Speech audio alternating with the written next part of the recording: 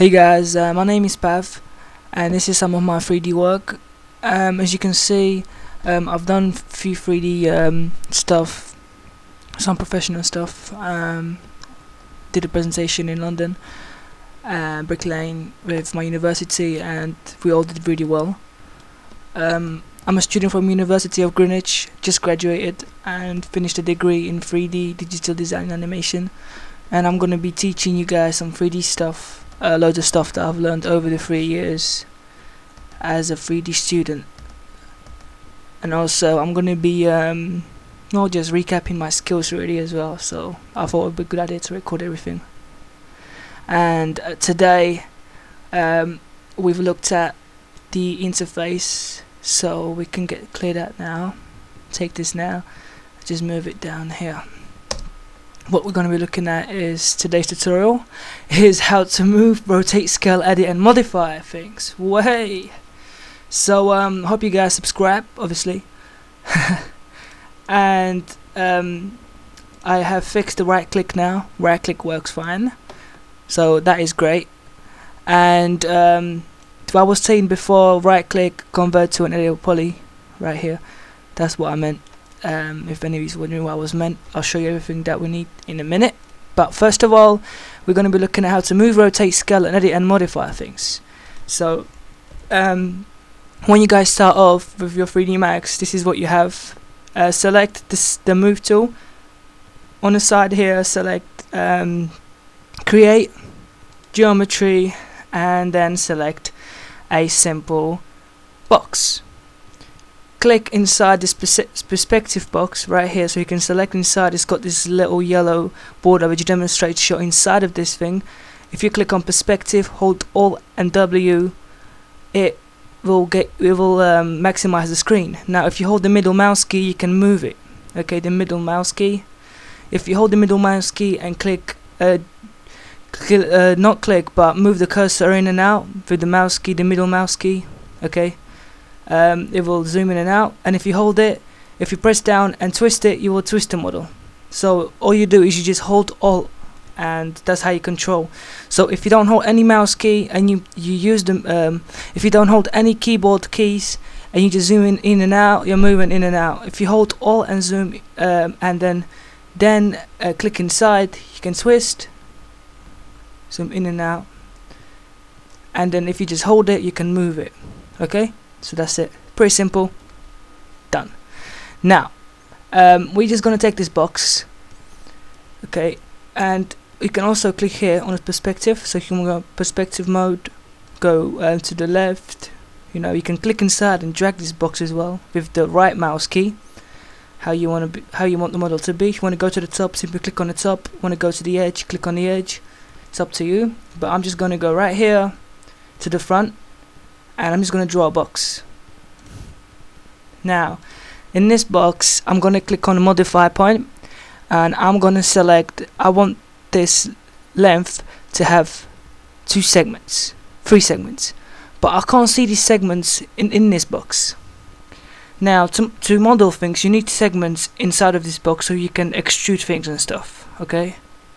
So what we'll do is we'll click on this perspective, on this smooth and highlights, and we click on hidden line. Okay, now this is not the best thing, so we just click on edged faces. Sorry about that, some idiot calling me. And if we just select edge faces down here, we'll be able to see everything that we're doing now. Now we can give it, let's say, 3 points, and just say we've got a box like this. So now each face can be extruded, edited and everything. So if you're working with table, you might want to, I don't know, just have the one. But if you're doing, let's say, a box and you want to have different textures inside these little boxes, then you might want to do this. Okay, now once you do this, let's just recap. We're just looking at how to move, rotate, edit and scale. So we've done a box, so we put it in. Now we want to rotate it, so we click on this rotate button, click inside, and we're rotating the box. Okay, now we want to scale it, so we click inside and scale it like this. Now I'm holding Alt and I'm just moving around, as you can see. Okay, so I'm just using the mouse key and Alt key. That's all I'm using. So I'm holding down Alt, pressing the mouse middle key, and I'm just pushing to the left. Now pushing to the right. If I press the mouse key on its own without any keyboard and the middle mouse key and just move, then I'm moving the model. If I just click in and out, then I'm just zooming in and out. Simple as that. Okay. Let me just check my stopwatch. It's great. We still got some time. Okay, now let's look how to modify this. So the modify option is right here. We will not be able to modify this model until we right click on it, click convert to an editable poly. Now to every model you're going to do, you either go for mesh or poly. In our case we're going to go to poly because that's what we're going to be using most of the time. Once we click on this, we have a change on the parameters of this box. Basically the properties have changed to editable poly, and we can now edit each different segment. And if we select them, now we select faces, these are called faces. Okay, we can select vertices. Vertices basically we can move it by points. Okay, we can select the edges.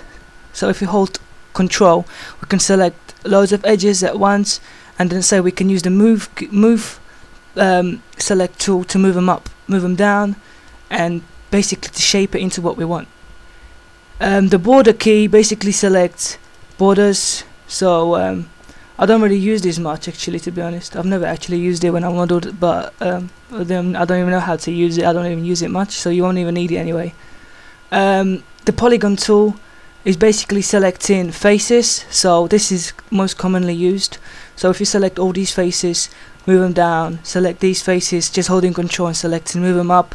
Don't forget that you can always click on the rotate tool and rotate these as well. Okay, so we can just rotate these two if you want, and then we can move them up. Okay, now inside of this we can right click. Okay, we can right click inside of this, don't forget, and we can click on such as bevel, or we want to go extrude, so we just right click and click on extrude, and we can just extrude it up, and now we're starting to model. So you can do the same here, right click and then click on extrude again, and we're extruding. So we're just modeling some random crap. It's a duck! Oh my god! That was proper accidental, that was. And yeah, so and then the last one is selecting the whole element. So you're moving the whole element. Okay, so this is the main edition of the actual tool. Then we've got soft selection.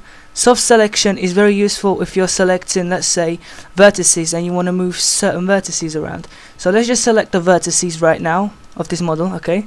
And let's say we select this vertex and we want to move it up, and we want to move things around it as well. So we go down, click on new soft selection, and then we move this little curve up and down as how much we want to select around that area. So if we put it to say 20, okay, move up, we move in loads like that. If we put it up loads, then you can see the indication of this model by the color change. The more the color affects, the more of the model is going to affect. So right now we can move this much.